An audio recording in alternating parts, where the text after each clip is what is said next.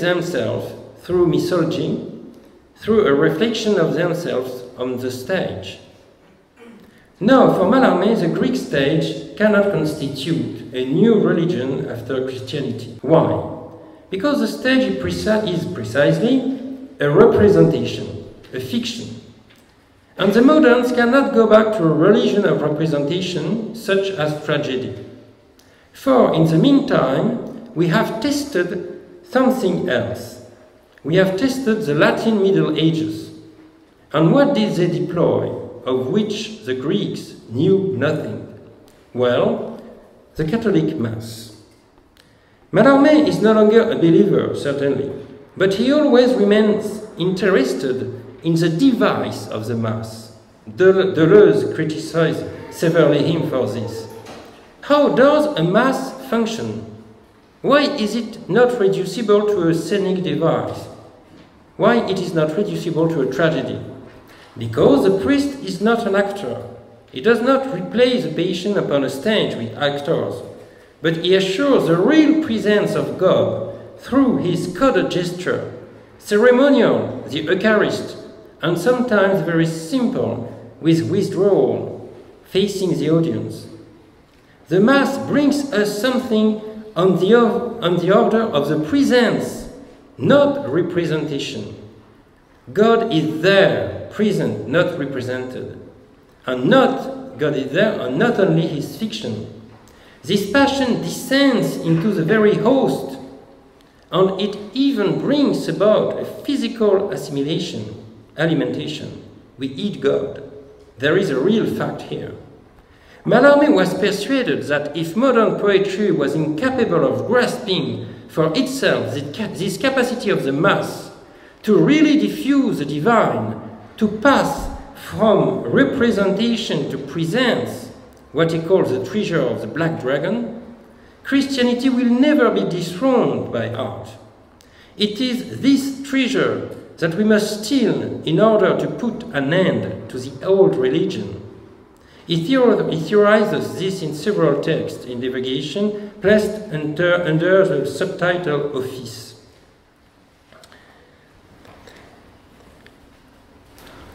In particular, in Catholicism, in 1895, text where he broaches the question of the real assured presence of the Eucharist. Now, 1895 is the year when he stops work on the notes for the book. This is surely no chance occurrence. For the Mass of the book, of the notes for book, proposes only readings and scenic representation, like Wagner. No Eucharisty, no real fact, no real diffusion of a real passion. When Mallarme understands that he has thus taken a wrong turn, that he has fallen into the same impasse as Wagner in representation, he abruptly changes direction and directs his energies towards the writing of the coup de dé, whose premises appear the same year in one of his critical texts, Le Livre Instrument Spirituel. But how will the coup de dé resolve this vertiginous aporia? How will it realize a poem capable of bringing about a real presence of the divine and not a mere representation of the absolute? How, moreover, to envisage such a diffusion of the divine when poetry is deployed under the reign of nothingness and no longer under that of the old religious transcendence? You must understand that Mallarme is very serious with that.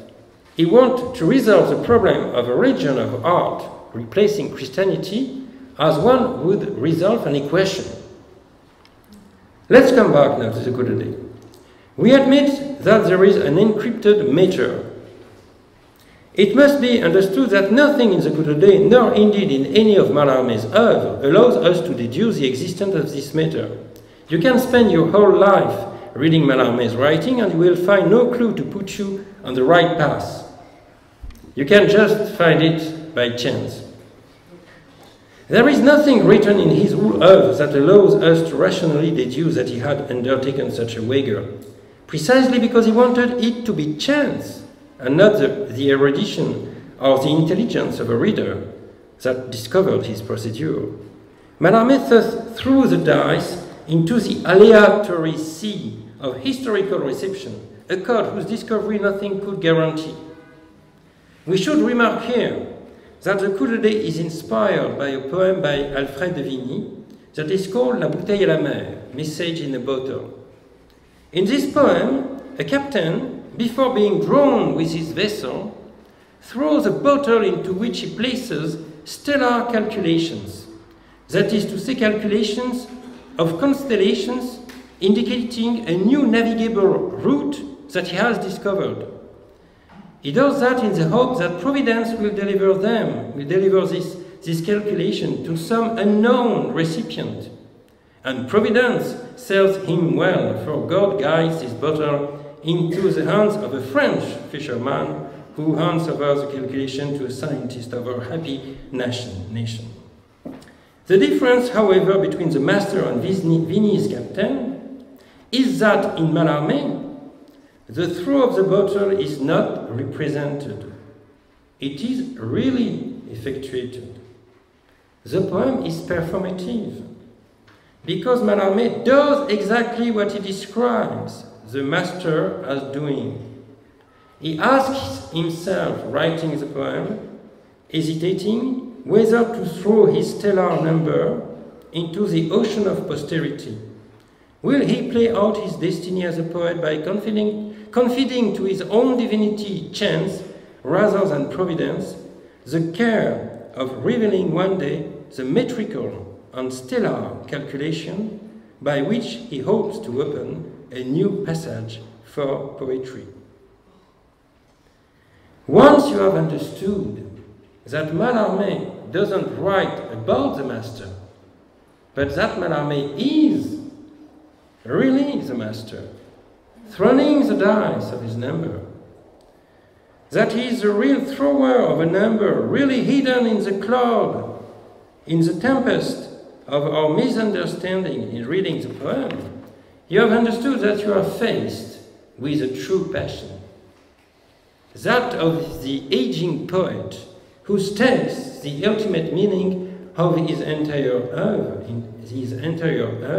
upon a chance, delivering to the judgment of eternal chance the responsibility for whether or not anyone ever discovers what is really happening in the poem. The coup de dé is properly speaking a sacrifice, and this is for this reason that its ending word of the matter is the word sacre, sacrifice, consecration. Christ sacrifices his flesh, but Mallarme sacrifices meaning, the meaning of his oeuvre. It is a sacrifice yet more spiritual than the Christic sacrifice.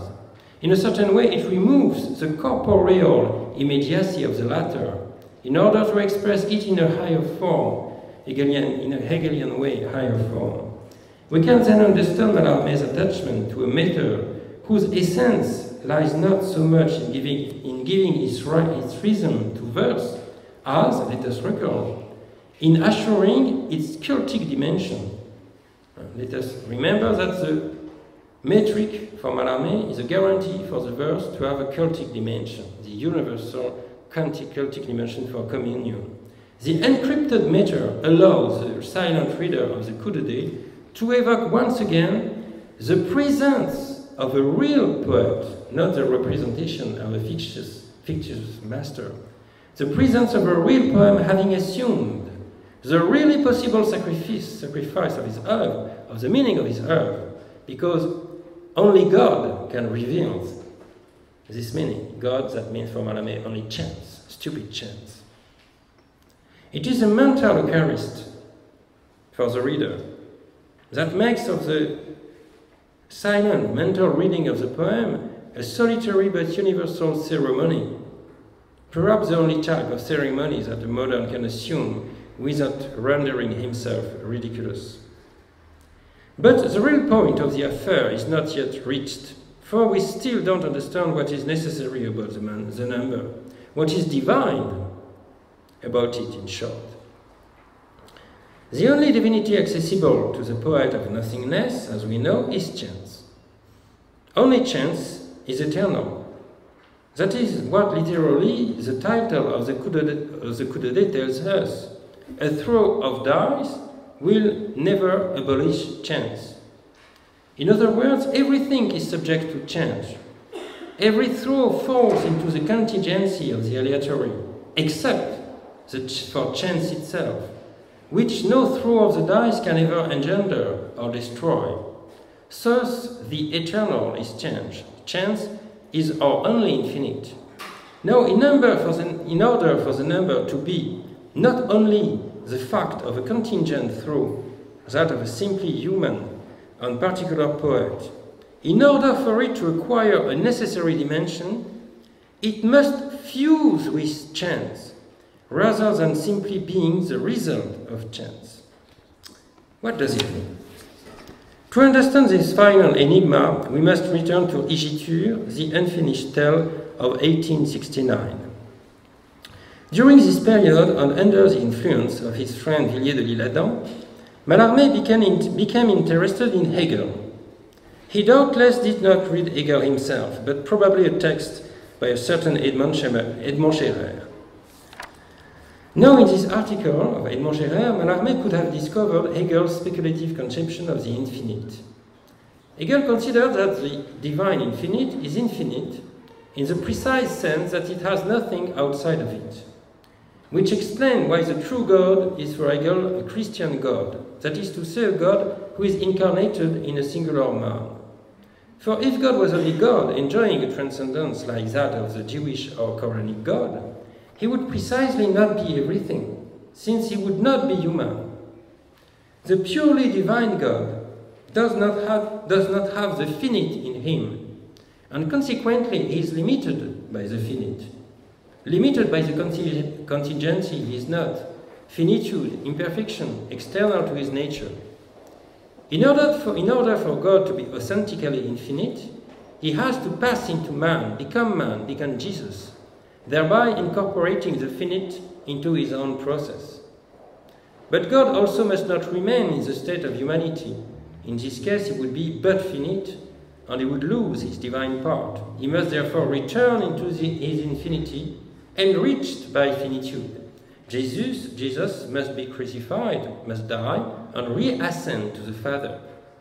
As a commentator on Hegel says, in order for the infinite to pass, the finite must pass away. God must die as a man and rejoin himself in his proper infinity.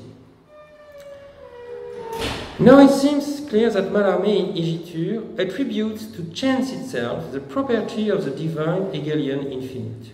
In this tale, it is chance that nothing escapes, that nothing is external to. No longer God, who is now cast down into nothingness.